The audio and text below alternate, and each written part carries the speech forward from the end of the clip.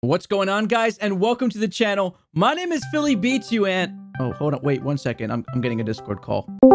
Omae wa shinderu, PhillyBeatzU. Nani?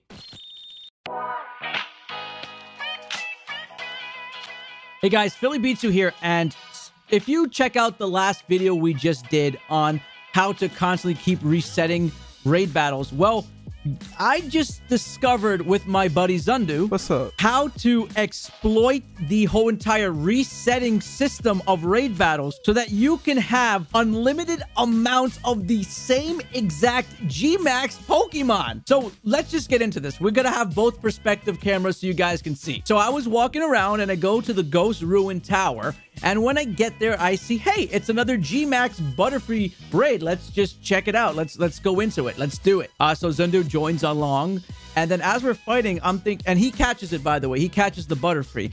And when he catches the Butterfree after that battle, I decide to not catch the Butterfree and just leave the thing. I just leave the raid completely. Just shut out my game, exit out. He catches it successfully. His game saves. He's got the Butterfree, right? So then I come back in the game again. I'm there. I start up the fight again because it saved in the wild area before I was able to get to it. But then I decided to save at the spot when I got to it. So once we entered in again, I started the raid battle again, and Zundu joined me again this time, and we beat Butterfree, and he caught it again. Now, if you take a look at Zundu's screen, you can see that these Butterfrees that he got are both exactly the same exact Butterfree from that raid, which essentially means something absolutely insane.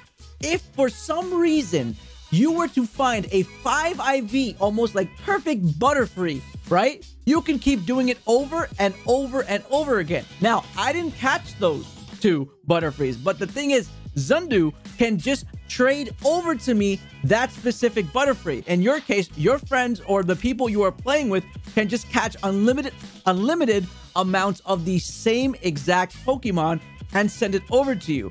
This is actually completely mind-blowing, and this means you can farm a Gmax Charizard non-stop, absolutely non-stop for a whole entire night with the boys and catch as many as possible, and then just share them around with your group of friends, and everybody gets a Gmax Charizard. And guess what? It's not even done illegally. It's not done through hacking programs. It's done fully legal. So guys, if you enjoyed this video, go ahead and get working on this.